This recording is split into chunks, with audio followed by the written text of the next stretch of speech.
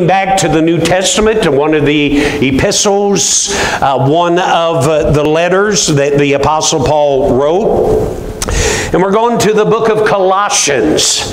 It's interesting because so many of the other books, Ephesians, Galatians, and Philippians, and so on and so forth, that Paul was actually instrumental in starting the church. He was there, but you're going to see that he did not start the church at Colossae.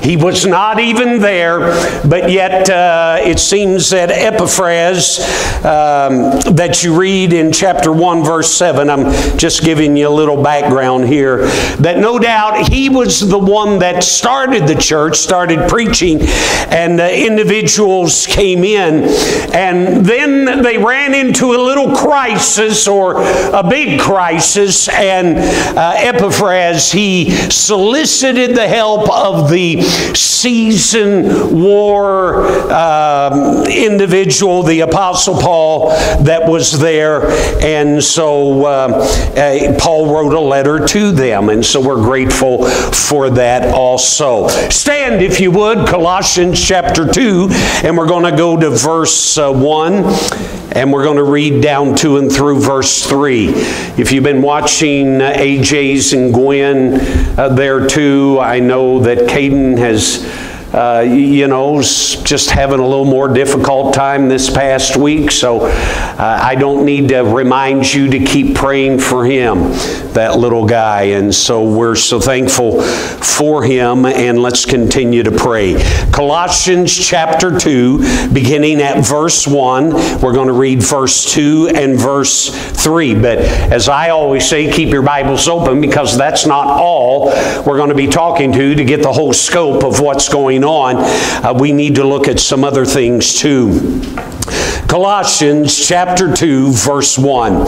For I would, Paul says, that you knew what great conflict I have for you. Now, Paul understands the conflict and the chaos and the crisis that this church is in. And so he's writing to them, he's interceding, he's praying for them. He said, come on, guys, you can do it. You can make it. And he said also for all of them at Laodicea, which was within the same general area of where Colossae was, and for as many, notice, as have not seen my face in the flesh. But he says that your hearts, here's what I'm struggling. Here's what I'm engaged in this spiritual battle on your behalf for.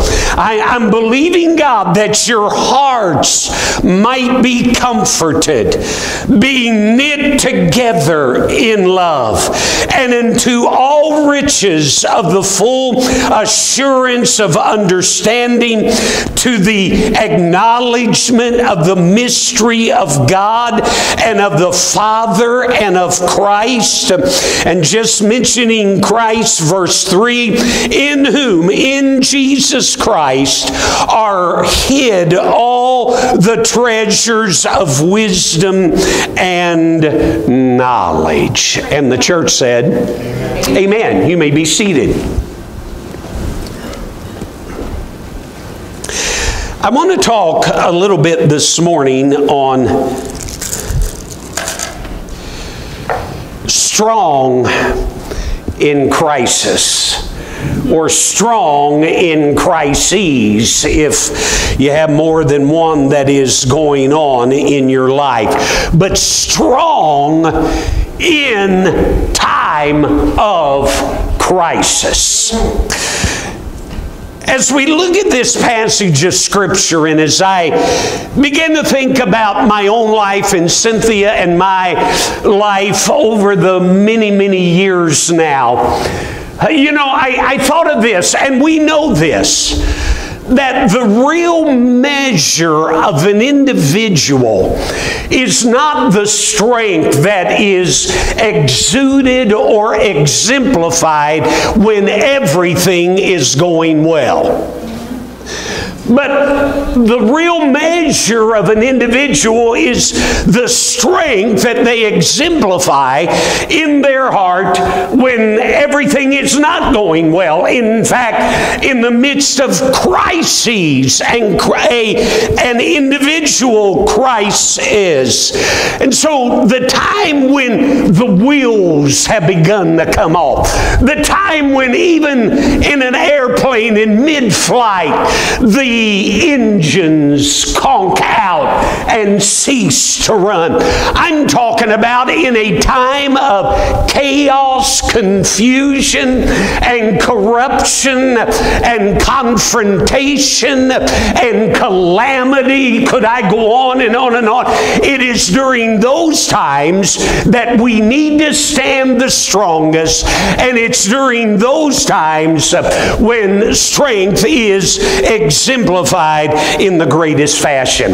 Now, as I've already alluded here, that which prompted Paul to write this letter in the first place is that the church at Colossae had their own crisis going on. And really, to give it to you in a nutshell, we're going to look at some of the scriptures here of what Paul says that is, but I'm still in the introduction here of where we want to get with this.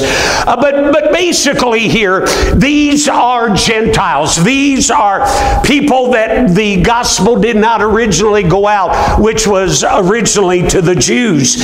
And now as more Gentiles, non-Jewish people, are becoming saved, they're coming out of all kind of religions and worship of idols and philosophies and ideologies of man. And especially around this area here, it was all about, like we would think of New Age and of wisdom and knowledge. And, I've come up with this or that, and this is going to lead you into a deeper walk in your life, a better knowing of yourself, and on and on and on it goes. But so Paul is saying here that look, you have gotten saved.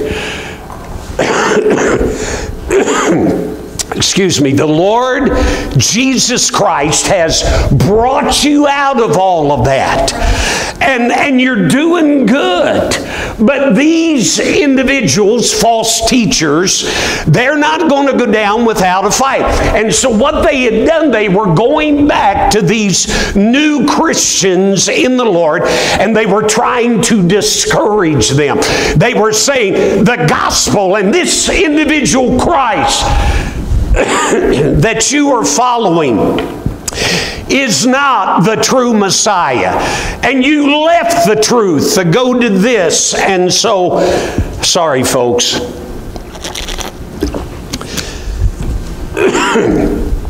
And so you've left all of this, and you need to come back. You need to come back. And so Paul says, you're doing well. But I'm sure that under the bombardment of this continual that you're wrong and you need to come back, that maybe some of them were kind of losing faith. Some of them were begin asking questions. Is that right? Is this Christianity thing for me? Is this serving God really for me? To give you a little bit of a summary of what Paul's talking about, if you'll skip down, if your Bibles are still open, notice what he says in verse 8. And I'll take it a little slower here. He said, beware lest any man spoil you. Now that is that any man corrupts you. Any man that would try to get you to go back. And God forbid that he's successful in that. And then he says, here's how that he's trying to get you to go back. Go back, if you will, to your philosophy. And then he said, vain deceit. And thirdly, after the tradition of men. And then fourthly, after the rudiments of the world. And he said, notice, not after Christ. So he said, here, before you got saved, there was these philosophies, ideologies of men that you were involved in. And then he goes on and he said, vain deceit. Anything of a lie, anything that is an untruth, and it comes against the real truth, which is the written Word of God and the living Word of God, which is Jesus Christ. And then he said the traditions of men. Now look, a tradition of man can be either good or bad. It depends upon what it's based upon. If it's based upon the truth, or it doesn't actually come against the truth, then that's fine if men have that tradition in their own family or in their own group or whatever they do. But Paul's talking about traditions that come against the truth of the Word of God. And you see, it doesn't matter how long it's been a tradition. You know, I've been in places and churches and they say, Pastor, we've always done it this way since we began. Well, it doesn't matter if you have. If it's wrong, it's still wrong now when it was when you first started. Right.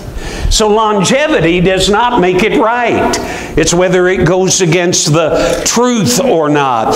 And then the last one, the rudiments of the world. These individuals in this mystic kind, and that's what Paul's even talking their language here. Kind of like this mysticism, higher knowledge and wisdom. And if you will do these things, you will reach that level. But they believed anyway, they believed that there were spirits that influence the heavenly body. And bodies such as the moon, the stars, and the sky. And that you could predict your future by looking to the stars. Sound familiar? Astrology. That's basically what he's referring to here.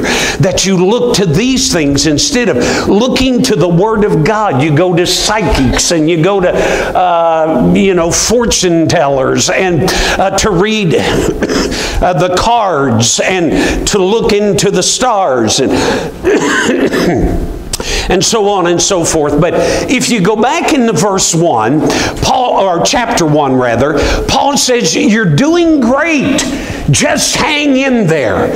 And notice what he says in chapter 1, 4, and 5. Paul said, I've never met you, but I've heard about three things here. I've heard about the great faith that you have in Christ in verse 4, and the love which you have to all the saints, not only to God, but to each other. And then thirdly, but in verse 5, he said, for the hope which is laid up for you in heaven. So Paul said, I've never met you, but everywhere people go in this area, they're talking about you. And this, I am so sorry, folks. And Paul is saying that, you're doing well. So just keep at it. Now, what I want to get at here is that Paul said, yeah, you are in a crisis. But I want to give you some things that you need to be doing as a church. And you need to be doing as a church in relationship to each other. That how many times in a crisis it's so easy to isolate yourself, and it's, the ideology or the idea is every man or woman for themselves, dog eat dog, and that kind of thing. That's not how the church operates. In a time of crises is when we come together and we are to be a blessing one to the other in any way that we can. And so that's what I want to talk about here. We're in our own crises. You are in maybe a personal crisis yourself. And Paul says, if you're going to survive, let me give you some things that will help you to do that in the midst of the crisis, where you can remain strong in the chaos, in the confusion, and in the crisis. The first thing that I want to draw to your attention, and we're going to begin our outline there in verse 2, because that's where most of them are referenced. But the first thing that I want to give to you is assurance. Church, we need to assure each other in the midst of crisis, everything is going to be all right. Now, does that mean it's going to turn out the way that I want it to every time? No. Because we're not sure what God's wisdom and God in the divine scheme of all things, how it's going to fit in there. But regardless whether it works out the way we want it or the time in which we want it, people want to know that everything's going to be okay. And in Christ, it is. Notice what Paul says in verse 2. Here's what I'm believing God for. Here's what I'm contending in this spiritual battle, that your hearts, and I'm reading out the King James, might be comforted. If you have another translation, some of them put encouragement in there, that your hearts would be encouraged. Others put strength, that your hearts might be strengthened. And really, the idea, even the word that I'm using here, that your faith and everything about you in your hearts might be reassured, might be assured, and that everything is all right. We're going to make it, and God is right here with us. Now look, folks, every one of us, it doesn't matter the one amongst us that has been serving God the longest, or somebody that is relatively new in the Christian faith.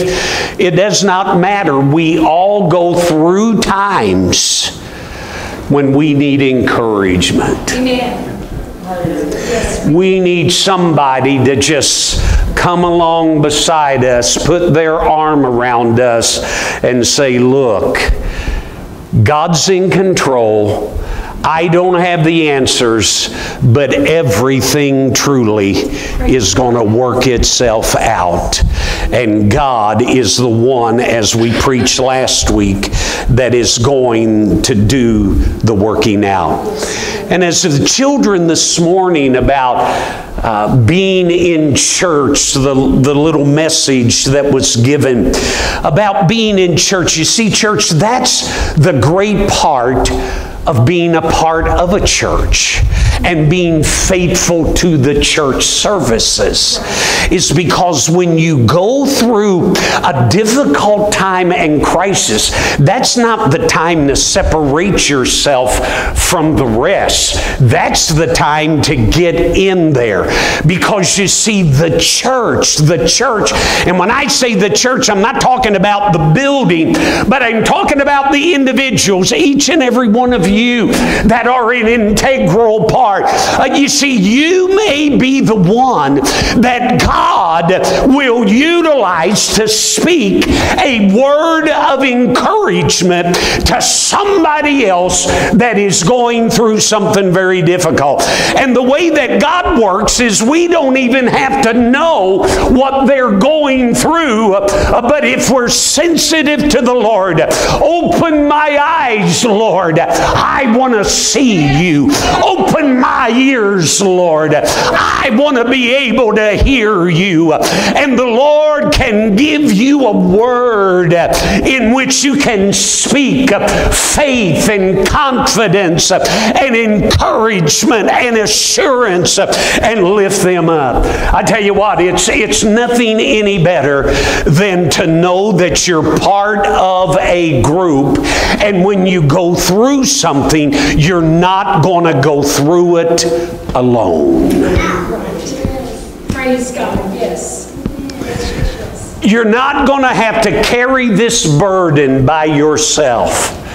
As I said, to coming along, putting an arm around you, but what about sidling up beside you and you putting your arm around them and around another, and they carry you as it were? Assurance. No, you're not going to have to go through the crisis alone. And so those individuals that separate themselves in a time of crisis, it's not going to get better. It's only going to get worse, because as we come together is how that we're able to encourage. Paul said, I'm praying for you. I'm interceding for you. And you could go all the way down the line, that whatever it is, do you know that churches have been known to help even fellow believers financially? How many has ever heard of a Pentecostal handshake? And that what we refer to that, just a couple of the old timers. And what that simply is God speaks to you and said, I want you to give a certain amount to another brother or sister in the church. And you write out the check, or you put the cash in your hand, and you go up and shake hands, and they feel something in the hand, and you transfer it unto them, and they just take it, and you say, God bless you. The Lord spoke to my heart, and I just want to be a blessing. That's what it's all about, church. We're in this thing together. And so Paul here, he's not just writing to individuals. I want you to be individually strong in the midst of chaos and confusion. But Paul is saying, I want you as a group, I want you as a church to be strong, and you will be strong if you will encourage each other. Do you know there's a gift of encouragement? No, I'm not talking about the 9 supernatural gifts, but the Bible talks about various giftedness. There is a gift of encouragement. Have you ever been around some people that just being with them, they exude encouragement? And then have you ever been around other people that just exude misery? Let's move on. Paul said, you need to assure one another. But there's something else, you need to agree one with the other. Now, he's not talking about in your personal lives that you may not like the suit I have on today. You would never wear it, and so on and so forth. He's not talking about petty little things, but he's saying that if you're going to be able to stand in the midst of crisis, did you notice how Paul puts it? First of all, he said in verse 2 that your hearts may be assured or comforted, be knit together. You're going to have to come together. You're going to have to be knit together. Right. Praise God. You know, as they said, the first banana from the bunch is going to get peeled. So when you separate yourself from the bunch, as we already referenced in that first point, but here he's saying knit together, agreement one with another, be in a spirit of unity. Listen to me, church. If we fight one another within the church, how are we going to stand against the chaos outside the church? Amen. Yes. You know, somebody said that the church, or a lot of churches, they're in like a firing squad, but the firing squad is in a circle, and we just shoot one another. But he said, come on, you know, that you gotta agree upon the fundamental truths of the Word, and you gotta get in there and let individuals be who they are, as long as it doesn't go against the Word of God, and come up and be knit together with them. What a beautiful illustration of being knit together. Now, Cynthia, you know, when she has the time, she's always knitting, crocheting, or whatever. Now, I don't know much about that, but I know about knitting. I know about how fabric is made. And basically what Paul's talking about is that you take individual strands and you interlock those individual strands to make a larger piece. And not only is it larger, but it's stronger than the individual piece itself. So as I said, separating yourself from is not going to make you stronger. It's going to make you weaker, and me as well. So let's be knit together where we come and we interlink in a spiritual sense with our brothers and sisters in Christ and become a part of something that is far bigger than what we are by ourselves. Even accomplishment, not only do you become stronger, but you can accomplish a lot more. He's talking about coming together and be knit together where you will have a long, strong defense against the enemy, and that he is not able to invade or come in.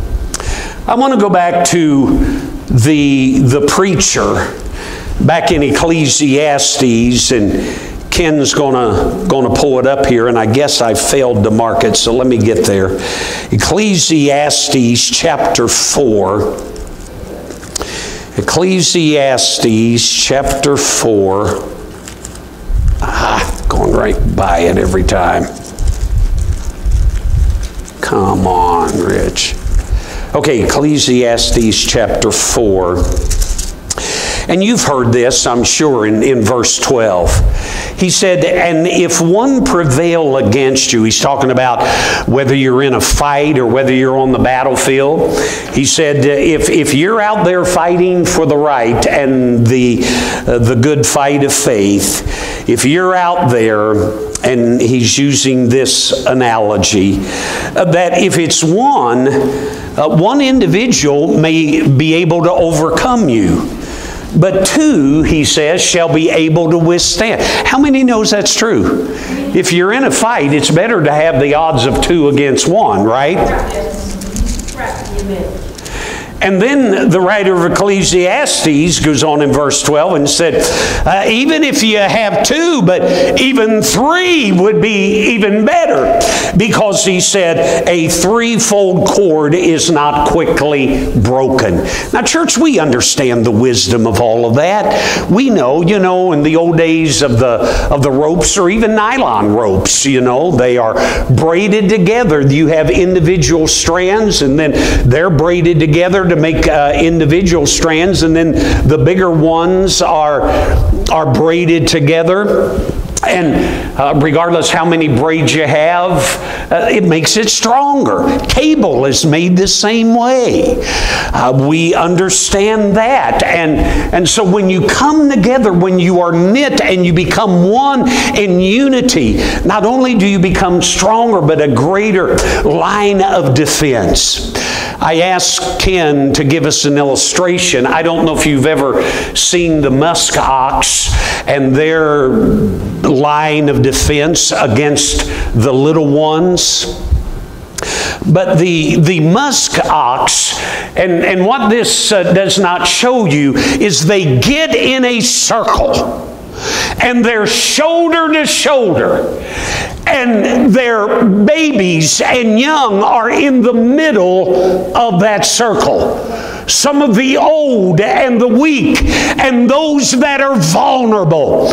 Those that are strong stand on the perimeter, and those that are vulnerable are put inside. And so it doesn't matter where the wolf comes. He's not able to get to the flanks or behind. It's always somebody facing the problem head on. Can you say amen, church? That we need to do the same. We need to unite and come together. And when somebody is going through a crisis, we stick them in the middle and intercede, and we pray for them. Because you know what? You may be on the perimeter today, but tomorrow you're going to need on the inside. Because we all go through those times from time to time. Paul said, you can make it.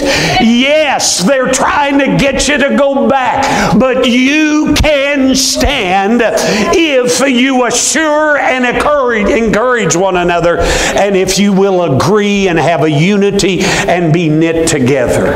I got to hurry on. Paul said, you can make it. You absolutely can make it without going back on your faith in Almighty God. He said, if you will have this assurance one for the other, if you have this agreement one with the other. But then thirdly, he said, if you have affection or love one for another. Did you see what he says? He didn't just say that you're knit together. You don't just take the individual pieces and connect them tightly by the power of the Holy Spirit to make one.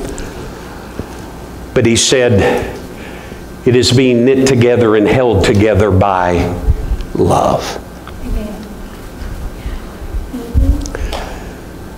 You know, Jesus even told us that the mark that we are truly followers of Christ is a love that we have one for the other.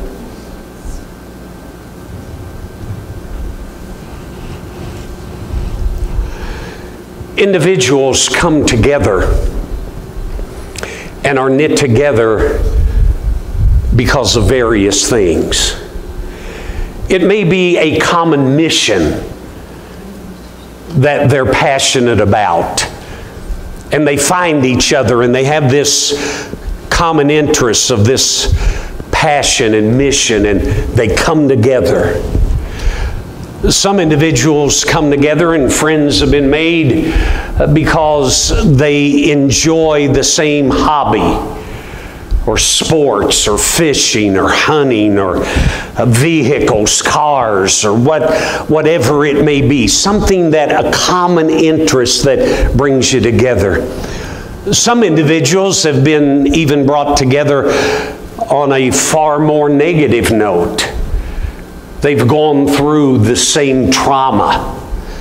And so they get together and compare notes, and you've been through it, I've been through it, and they form a group together and want to encourage because we've tragically lost somebody, or we have cancer, or we've beat it, or we're striving to beat it. So individuals come together and they knit themselves together for all kinds of reasons.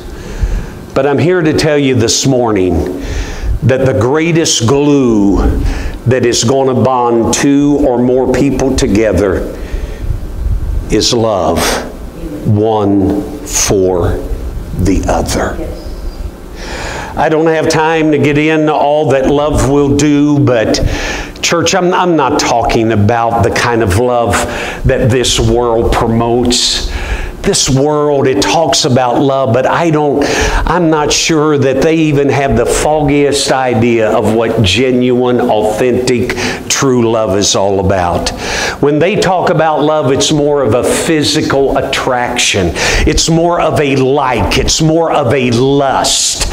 And a big word that the Bible uses is lasciviousness, which simply a big word that means every kind of sexual vice. That's what brings them together, and when they talk about love. But you see, that's not what we're talking about. We're talking about the love that God has loved us with, and of course that is, we've heard it, agape love. It's that agape love. And then when Paul says here that you're knit together with love, it's that same word there. You see, when we have been recipients of God's great love, then we can in turn around and love somebody in the same way because we've experienced it already ourselves.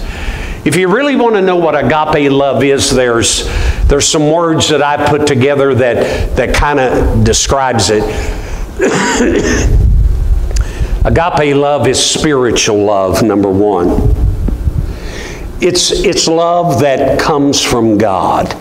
It doesn't come from man.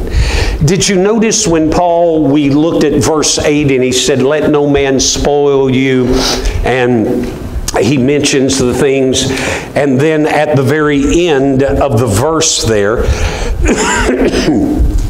at the very end of the verse, he said, which is not after Christ.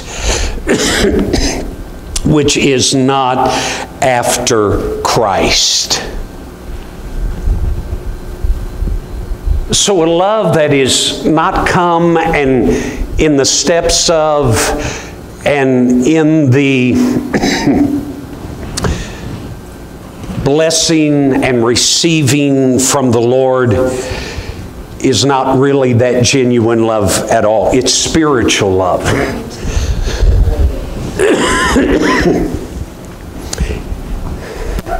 Every time I cough and then I take a breath in, I'm wheezing. So I am sorry.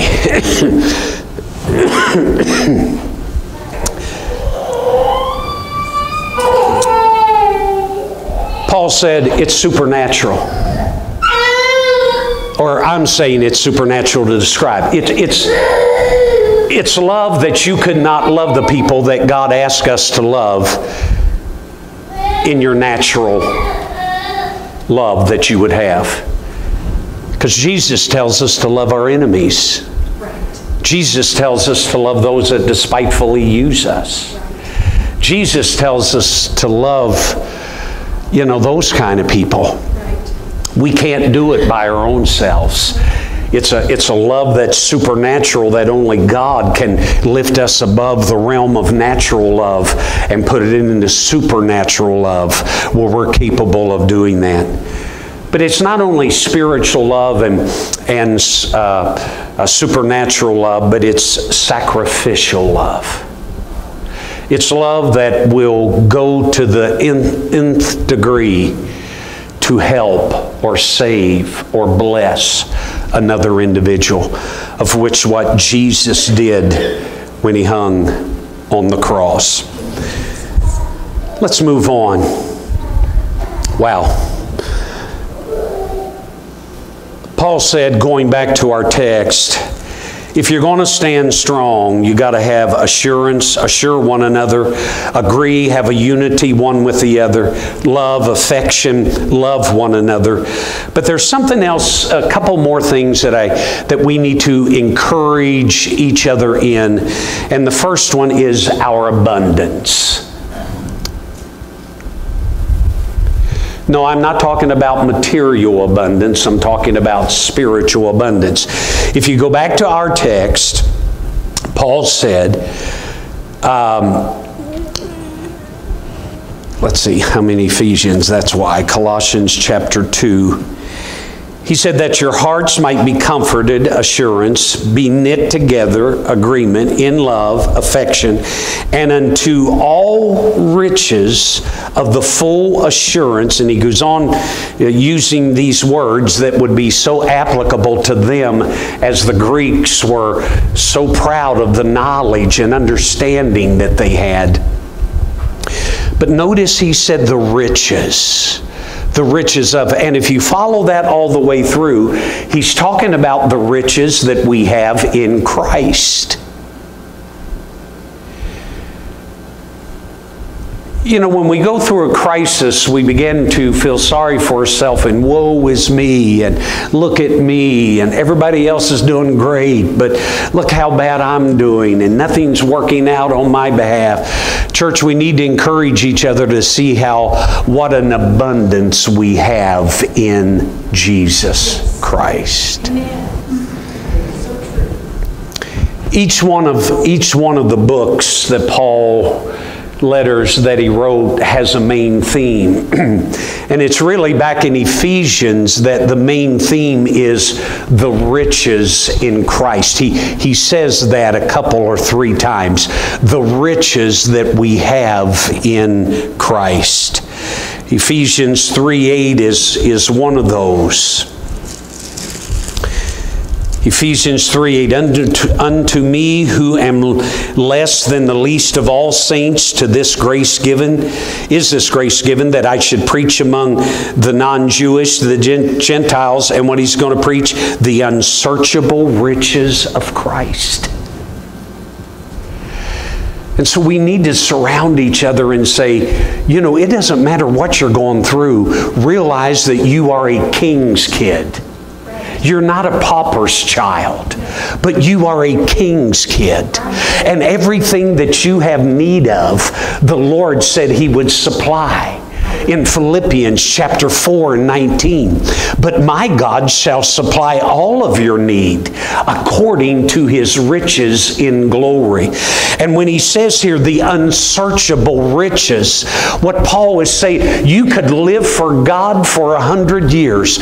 You could live on the mountaintop of those 100 years, a mountaintop experience every day of that.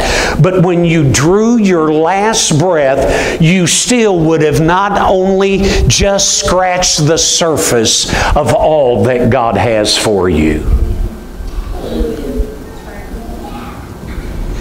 Cynthia and I went to see Eric and Kelly and the kids, and of course they live off of 270. And we were going by there, and I don't know if you've been by there recently, but all of these warehouses are everywhere, humongous, thousands of square feet, and several of them on both sides of the road there on 270.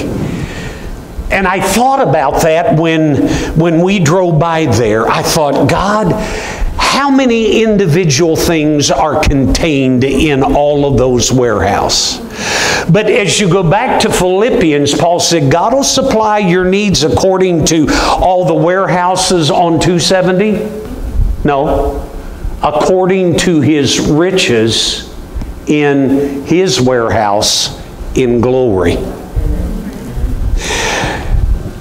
You could go through all those warehouses, and I don't know how long it would take you to get each individual thing, but you could exhaust them. But you can never exhaust the riches of Christ. Amen. Honey, if you'll come, but there's one last thing. I just want to, if you go back to your text, you can make it. Whatever you individually are going through, what are we going through collectively, we can make it. And the last thing is that Paul talks about in our text. He mentions these riches, but then notice he said next to the last phrase that this assurance, full assurance of understanding, to the acknowledgement of the mystery of God and of faith and of Christ. We need to acknowledge things to each other. We need to testify to each other. We need to confess to each other that what God has done for us in the past and how that God has encouraged us, and share that with other individuals. But when you see the word mystery as it's used here, it just simply means something that was not disclosed beforehand, but now it has been revealed. And when the Bible talks about mysteries and the revealing of mysteries, and that you may understand the mystery of Christ, that you may understand this plan of salvation, that you may understand God's will for your life, that you may understand, basically it's, do you know that God shares secrets with His people? Mysteries. The world knows nothing about them. But the people of God, through the Holy Spirit, come to understand and to know them. And one of the greatest mysteries that we live in this day is how do present day situations fit into future events and prophecy.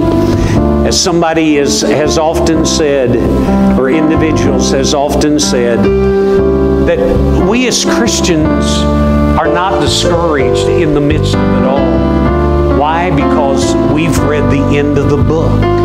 The Lord has led us in on a little secret. It's all going to work out. I'm coming back one of these days. So he said, stay firm, church. Stay strong. There's so many things vying for your attention to get you to turn around and go back. But Paul said, stay strong. Be strong in chaos, confusion. And I know that you can, and we're here to be with you, and you're here to be with Cynthia and myself, and we appreciate that. Father in heaven, I give you glory today.